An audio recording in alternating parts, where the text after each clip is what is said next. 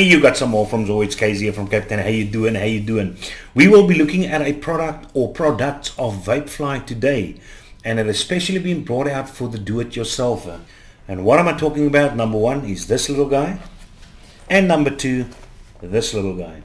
So this is what is called an accessory bag, and this is what's called the Mime or Mime's Masterful tool bag. Now, if you decide to order any one of these, if you decide to order the accessory bag, this is what the packaging is going to actually look like. Very nice little baggie, which you can actually close down, and yeah, there's a little card inside. And if you decide to purchase the tool bag, this is the packaging in which it will come. The reason why I actually say that this tool bag is actually an addition to this guy.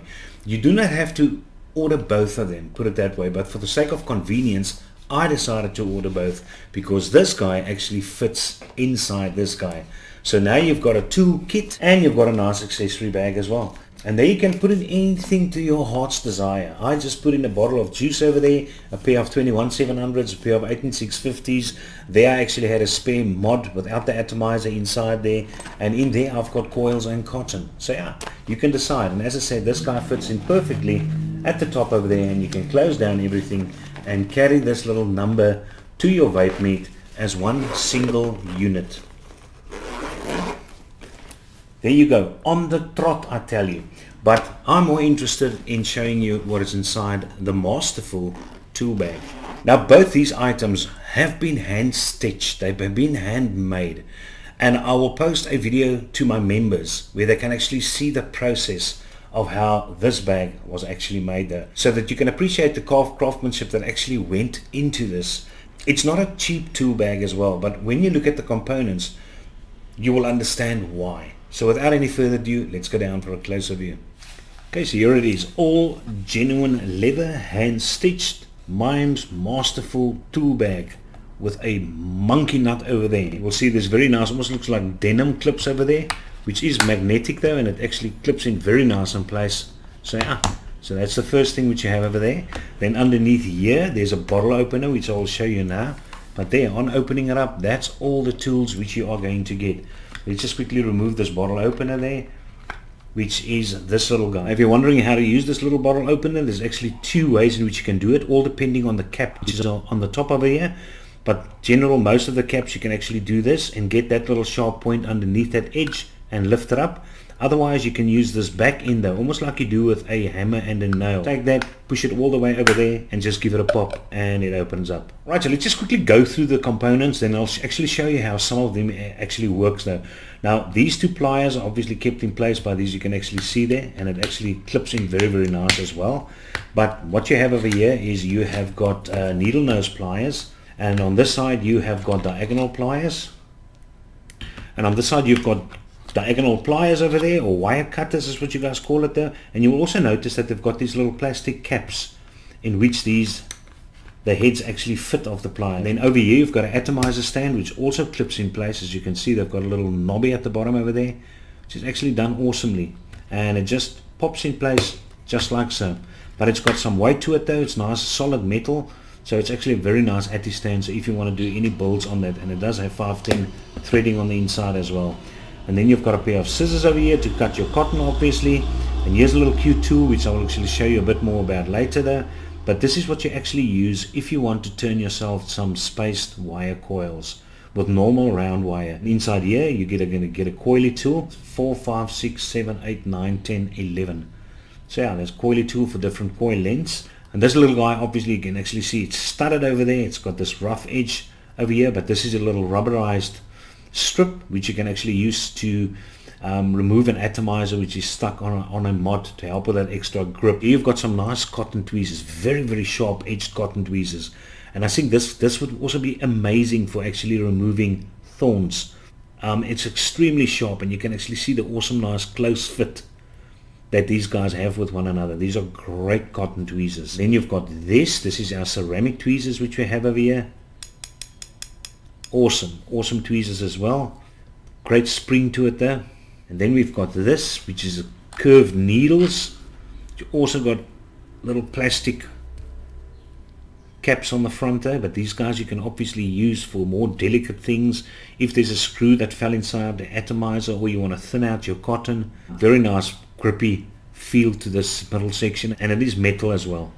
And here you have 4 screwdrivers. This one's a Phillips head 3.0, this one's a flathead 2.0, and then you've got a hex 1.3, and you've got a hex 1.5. Nice rotating back portion. There's a little ball bearing on the inside over there. Very, very nice turny.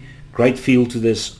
Exceptional coating, almost like powder coatedness. And then what you have here, these 3 and this guy over there, this is coiling tools, which you actually use if you want to turn yourself a coil. Same with this small little guy, but remember, this is space coil. These are for the normal coils which you actually have. So before I actually show you how this works and how it actually looks, then you've got this little tool as well. Now this has actually got a dual function though, but most people, I think, only sees this portion of the function, where it's actually got this metal brush section over on this side. But if you actually remove the back rubberizing as well, which you can do, if you just get your finger in there and just pull that apart, there you can actually see that this guy also doubles up as a coiling rod to keep your coils in place, your 3mm diameter coils. 3mm fits on perfectly over there. And obviously the steel brush portion you can actually use to even out the glow of your coils. Okay, now in case you've never seen how you actually use this, I'm quickly going to show you.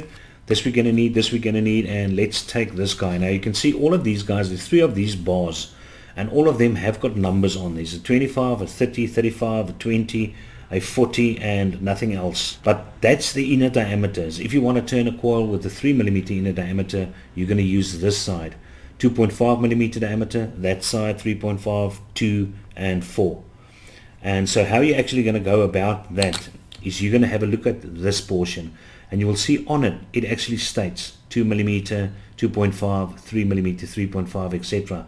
So let's say for instance we want to turn a coil with a 3.5mm diameter coil. Then you're going to use this guy's got a little head which actually comes off, and then you're going to just slide this guy in there, put this on there, okay, and then as I said, we want to turn a 3mm diameter coil, so we will be using this little guy. All of these guys have got a little screw. Now this is a hex 1.5 screw, so if we take this hex screwdriver, what I normally like to do is I just like to turn out my little screw slightly more, like that. It just works slightly better for me when I actually take it out. I've got some round wire here. Now this thing just came off the spool, so it looks a bit untidy. Let's just quickly use our wire cutters, this guy, to actually cut off a nice little piece of wire, like so. And if you take this guy, you will actually see you've got 2 small little holes over there.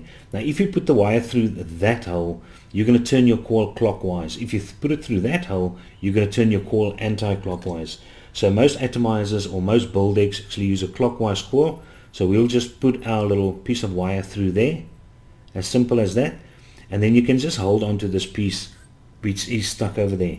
And this is the guy which we are interested. So what I normally do is I just give it a little bend down. And now you can use this guy and put in the 3mm. You'll actually see the 3mm rod is what we took. 3mm, this is what we want. And now I'm going to just start turning this guy. Just so we get to that point. Just going to give it a bit of flex over there. And then what you can do is you can just pull out this piece of wire as well. Now I just normally, just to make it easier, just cut off a little section over there, because that's not going to be needed, and then it actually pulls out a lot quicker.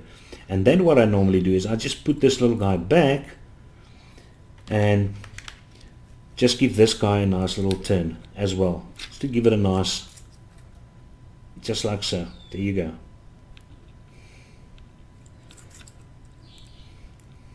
Just like that.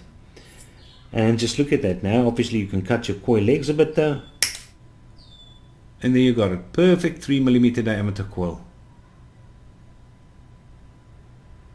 If you put this back, you're going to obviously press in air, but they say so cute, they actually got a little hole down there for the air release. So yeah, that's actually nice. And here's a few more coils. I'll turn myself a bit earlier. There's a little Clapton coil. There's a little staggered coil I turned myself. And there's another little Clapton coil. Okay, now let's say for instance you want to turn yourself a nice piece of round wire. As I said, we're going to use this little guy. There's a piece of 24 gauge round wire which I actually have. And you want a spaced one. Now you can decide whether you want 2.5 millimeter or 2 diameter. Let's take the 2.5 millimeter diameter. So what I normally do is I just put a little piece of wire on that portion over there and then just bend it upwards, and then what I do is I just start turning it into any one of those. Now don't worry if it doesn't look good now, and then you can start turning it. It's as easy as that. What I normally do is I just give it an extra wrap, and you'll see why I do that now. So yeah, there you go. There you go. Easy as pie. Because this portion over there is, I want to remove a wrap to get it actually nicely turned. So what you can do is, because you've got this, you can just grab hold onto this guy. As I said, you've got all the tools needed to actually make this little guy work great. So let's just quickly cut our little legs. Give us a nice little decent leg length. There you go. And all you now do now to remove this is you're going to unwind this guy. You're going to just hold your little fingers on there, and then you can just unwind. Just go one way. Just turn this guy, and automatically your little coil is going to be turned out. And there you go. And there you have it. Nice little spaced 2.5 millimeter diameter coil. It's as simple as that. Okay, now if you look at the scissors, I've got to say this is the only thing that I was disappointed in. That little pin of mine actually started coming loose though, and the scissors started pulling apart. So yeah, so I tried getting a hammer. You will actually see I've got some marks on mine though. Yours maybe might not have the problem. As I said, all the rest of these things are actually beautifully made and actually work great, but these scissors of mine actually sucked. I've got these pair of scissors which is actually awesome, and that fits in great over there, so I'll use that pair of scissors. But these scissors of mine were not great. They were actually very, very sad. These scissors are extremely sharp. I mean, this is a thick piece of cotton. Just check at that. Cuts it through beautifully, beautifully. But normally you will never use a thick piece of cotton like that. Normally, let's take this piece of cotton over there. Let's say this is for a 3 millimeter diameter coil. And if you need to thin this out, absolutely awesome. Just check at that. So I've got no problems with a small little one. But otherwise, I'm very happy with everything else inside this kit. Okay, just another thing about the screwdrivers, except that they are obviously nice and rotated. They've got a very nice feeling to it though. And these guys have been a phosphate process to give it a hardened tip though, for longer lasting. It's also magnetic, just bear that in mind. And these handles which you see over there, they were made by a Sol Joel processing over there. Also nice feeliness to them though. And then the tips of these things also chromium vanadium steel. So yeah, so they are all quality. It's just those scissors which actually sucked a bit, but I still thought I would actually like to show you this toolkit and how some of these things work. And I'm sure you all know how a coily tool works, but if you are absolutely new to this and never had your own build kit and this is the first time that you see something like this, as I said, you take your wire cutters. You've got this guy over there. Say for instance you want to cut these little coil leg lengths at 6. You just pop in your little coil over there and you will see your little legs sticking out at the back over there, and then just take your wire cutters and just cut them off. If you want them 7, put it there, 8, etc, etc. So yeah, right, so there you have it. Hope you enjoyed it. So yeah, you just decide. As I said, I just think my scissor was just a case of very much bad luck though. I doubt yours will probably do this though, but anywho, that's the only problem which I actually have with this whole kit and the accessory bag. I'm still extremely happy with it. I actually prefer the other scissors as well, not only because they're shorter but they're sharper as well. I think I paid 600 rand just for those small little scissors. In any case though, so yeah, so I'm not too much bothered though, but just bear in mind that could happen. And another thing about this accessory bag which I can just mention before we go is, besides the pouches at the bottom, you've also got areas at the top which you can actually put cotton and things in there as well. But stitching is also awesome on this guy. And there we go. So you came, you saw, you decide. This is Kaiser signing over now. Cheers up.